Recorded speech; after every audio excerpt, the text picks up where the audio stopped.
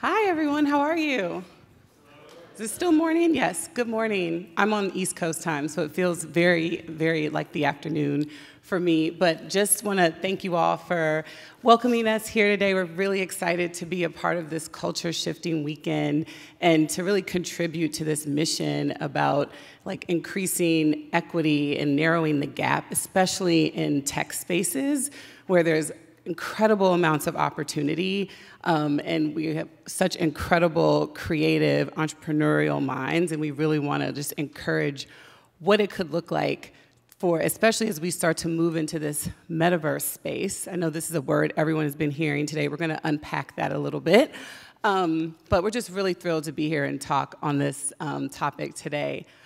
Before we dive into that, I want to introduce Alton Glass here. I'm thrilled to be on the stage with you today, Alton. We've had a chance to work together in different ways over the last few years.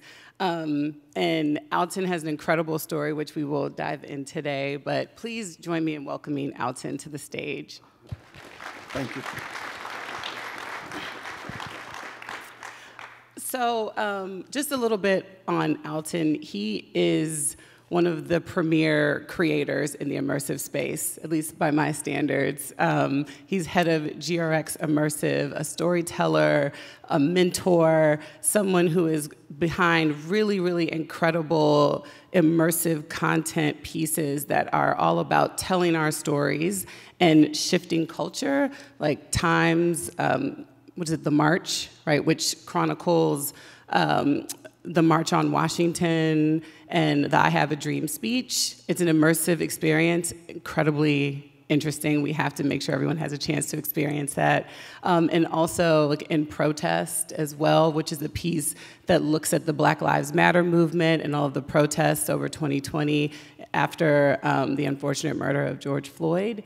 So, the immersive platform is such an incredible tool, and Alton has mastered the art of using it from a storytelling and culture-shifting perspective. So really glad that you're here. I appreciate that. Okay, so can we talk about the metaverse just for a second before we get into the conversation? Alton, I know you hear this term metaverse a lot, but for the audience, quickly, has anyone used virtual reality before? Hands, I see a couple. What about augmented reality? For those who aren't raising their hands, do you know what those things are? Okay. Filters on your phone, augmented reality, in its nascent stages, but that's essentially what it is. Okay, cool. So those technologies are really kind of the underpinnings of what the metaverse will be. The metaverse we keep talking about barely exists today. There are examples of it that we'll see. I mean, who has kids who play with Roblox, Fortnite? These are early examples of what a metaverse could look like. But really, when we're using that term, we're talking about the next generation of the internet, right? So, 10 years ago, we were moving from desktop web to mobile, right? For the next decade, we're gonna be moving from mobile to the metaverse.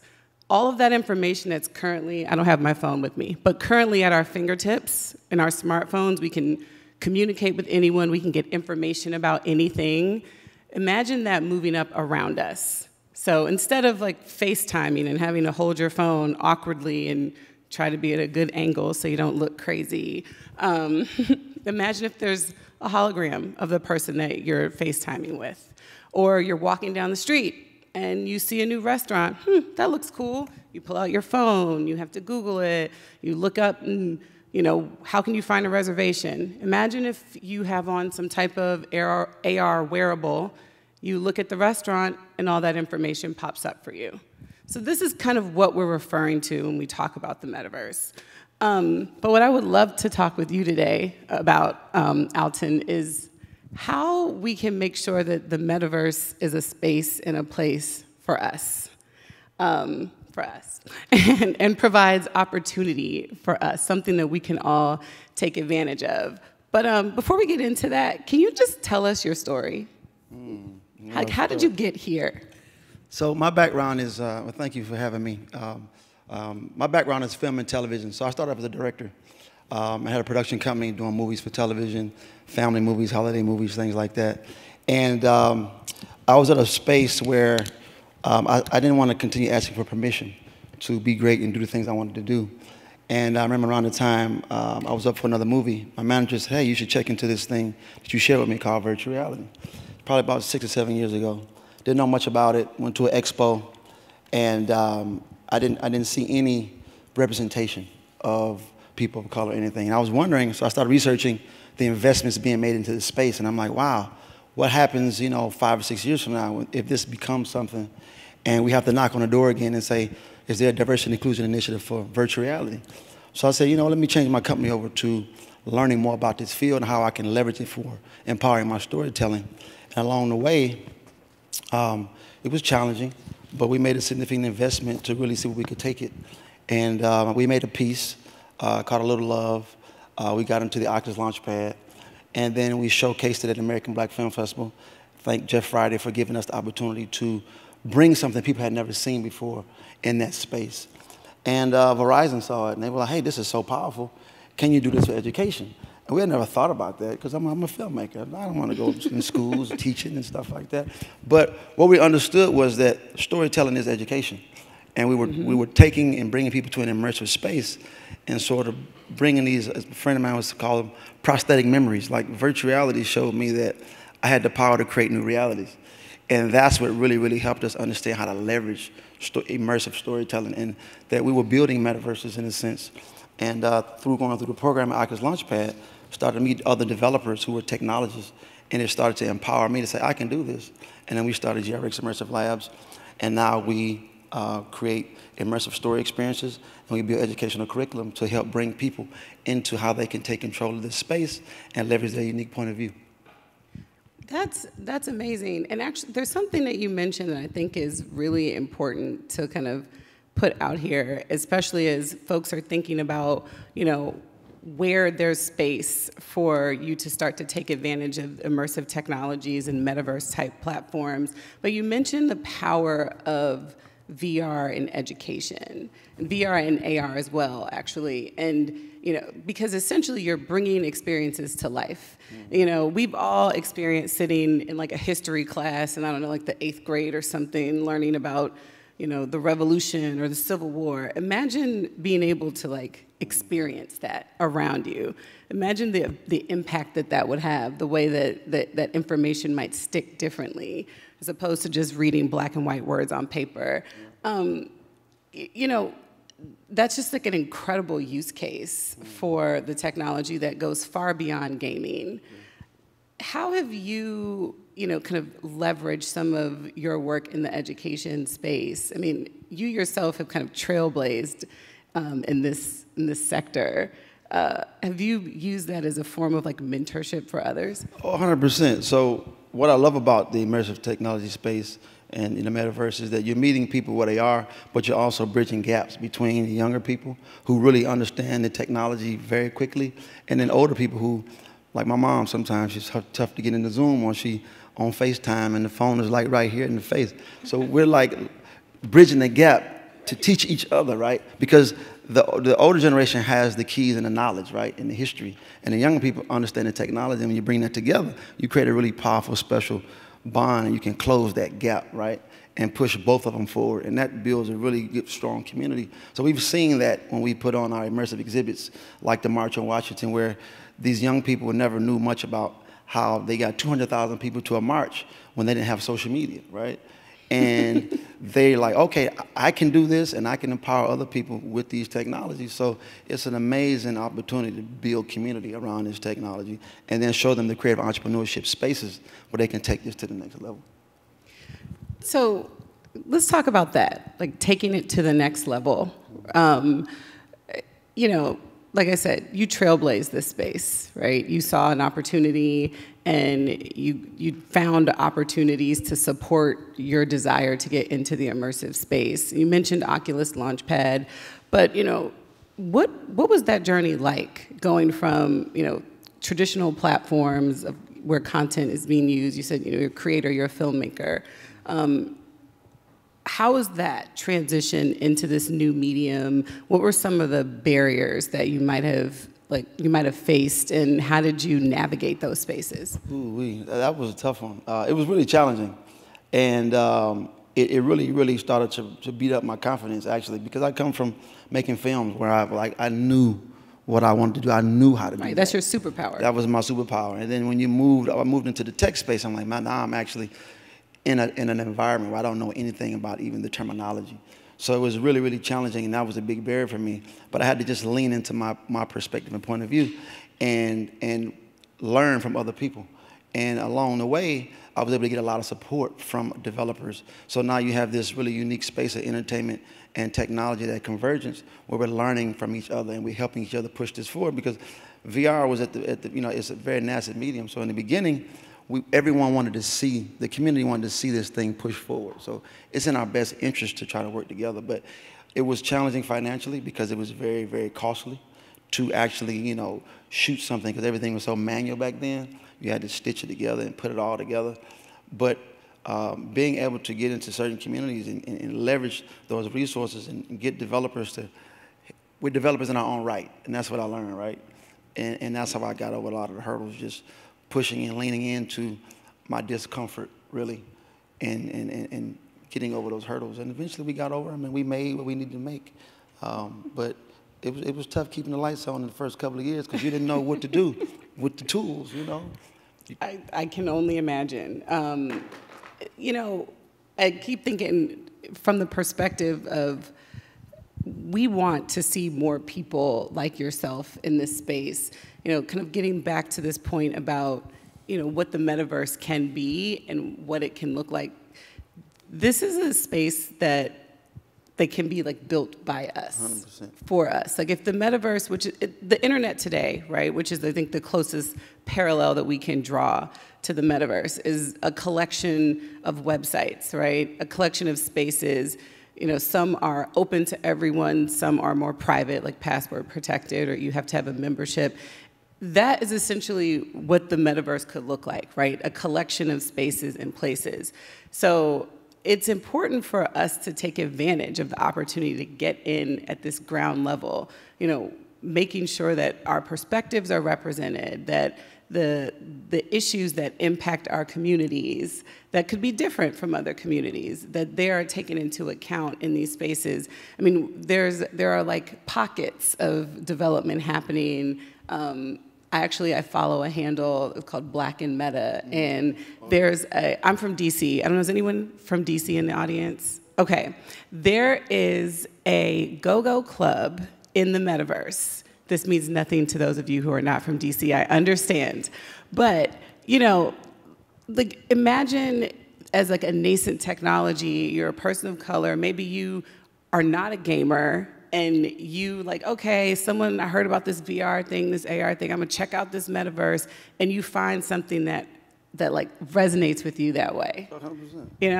100%. That's what we ultimately want, long term. This is not just something that Meta is building alone, or just even big tech companies in general are building alone. So, kind of getting back to this, how do we actually make that come to fruition? So for me at Meta, where one of my big goals is making sure that the metaverse is an inclusive place, that there's access for different communities, no matter what your socioeconomic situation looks like, and that developers of color, creators of color are having an opportunity to get in at the ground level.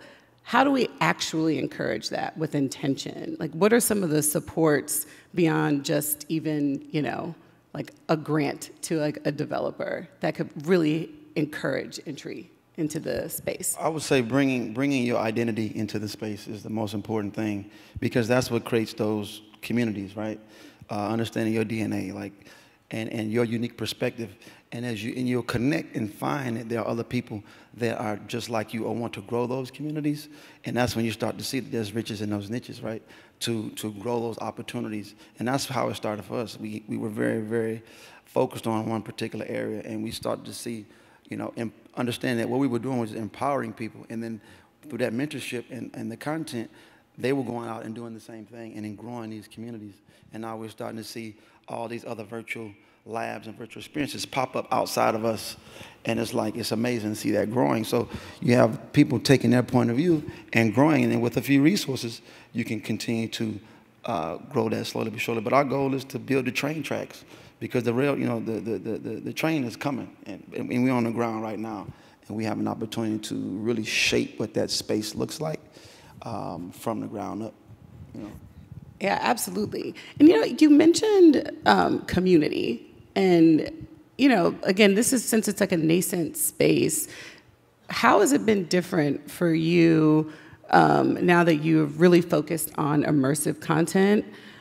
What are the distribution channels look like? I mean, in the film industry, they're very, clear. It's an industry that's been around forever, so the distribution channels are very obvious. But in immersive content, there's so many different mediums, there's so many different platforms. Like, how does you okay back there? All right, just checking. But like, how does community play into that? I think that's the beautiful part about it, because when I started in film, you make a film, they will market it, tell you where to show up, right? But you didn't really, other than on a Q&A, you didn't really get deep into the community, right? And with immersive and this concept of the metaverse, you're actually connecting with each and every individual, right? And you're building a community out. So I did a program with Black Public Media and CERDNA and MacArthur Foundation, and they taught us about community engagement. And that's when the light clicked when we were making immersive content. It was like, okay, you're building the distribution model through community. So like now what we were seeing is when we did Tribeca Film Festival, we also made sure we were intentional about going into the communities like Brooklyn and hosting an experiential activation within that community with the Brick Foundation. And then people would show up to these and say, oh, I love this. Can we also showcase this with our organization or our community? And they would have their own budgets and licensing fees, and they would license it, we would train them, and they would distribute it. So you're starting to see, as you build this network, it's becoming a true network. And then when you start to build these virtual spaces, they mimic the physical spaces, and you start to really build an entire, community out of that and grow that network. So that's what we're starting to see now. So that's really fascinating. So essentially, because it's so early in the process of all of this development around the metaverse, the people at the ground floor are building the networks. We are building the distribution channels, which is a huge opportunity. And it reminds me of something that you and I have talked about in the past, and it's how you're creating something that's investable, not just employable. Correct. And I think that is, when we talk about making the metaverse a place that is like absolutely meaningfully and substantively equitable and inclusive, this piece about being investable, I think, is really important, tying the economic opportunity aspect to the metaverse, right? I just think that's a really strong point that you've made in the past, and how you have this opportunity to kind of create something entirely new that really makes that other people will want to leverage. And it's spaces that you might not think about, right? So like, one of our core values is, even if you don't start a business, learn to think like one, right? So we've had individuals who have come in, trained, understood how to leverage their immersive experiences, and then they've gone into libraries and built networks through libraries, because people say, oh, you can't get on the internet. If you don't have internet, you can't do VR. No, the library is like a major community hub that's untapped. So now we're starting to see certain libraries convert over to innovation labs, and they're adopting immersive labs. And they're building creative entrepreneurs who are taking this to the next level and going to connect with businesses and saying, hey, let me create an immersive experience for your business. Now they're taking this and they're growing it in those non-traditional spaces. And they're becoming not just employed, but they're becoming investable within their community and taking those new skill sets and starting businesses out of them. Wow. So we've talked about, education use cases. There's, use cases for AR and VR, in the communities for small businesses. What other ways have you seen people kind of take advantage of the technology in general? During COVID, one of the biggest communities of the organization I thought was pretty hard was museums. They didn't have the technology. They had the technology resources, but they didn't have the technology skills in the community to really help close that gap. And they didn't really know much about immersive. So now you're starting to see more funding being put towards these Smithsonians and these other museums, and you're able to see people training in the immersive space, building metaverses sort of communities for these museums. So now they're able to come in, host an immersive experience in a library, in a museum. And then what was beautiful about the one we did with Time Magazine was we saw people in the community training in VR and then getting, starting organizations to train other people to host these immersive experiences at these museums. So now they're growing their experiences. And then I just recently saw a museum who was, now we're going to put like $20 million towards our immersive initiative. It's like they're starting to see the opportunity to create experiences and job opportunities and grow that community. So that's another space I'm starting to see grow. And medical is growing very fast. Architecture for real time. I'm starting to see a lot of architecture. When the program we did with FAMU, it was amazing to see. We came in and showed them how to get into immersive. And the students in the architecture department started to take their pre-existing skills in architecture design and put those into VR to walk their clients through a virtual experience. Wow. And I thought that was amazing. One of the students called back and said, Alton, I just got an opportunity creating VR renderings from my architectural degree. So that's a great space to move into. Yeah, you know? And for context, this was what, a couple years ago, a program where we had an opportunity to work together to just try to get some HBCU students thinking about the immersive space. So we just got some 360 cameras, some VR headsets, and Alton kind of created a kind of a boot camp to teach these kids how to make like a campus tour, right? You know, something simple. And something that they could take pride in and add their own flavor to. And so to see, something just like that, just like planting the seed and how it has blossomed into the same students, like bringing these technologies and opportunities into like the architectural school and that program, that's incredible to see.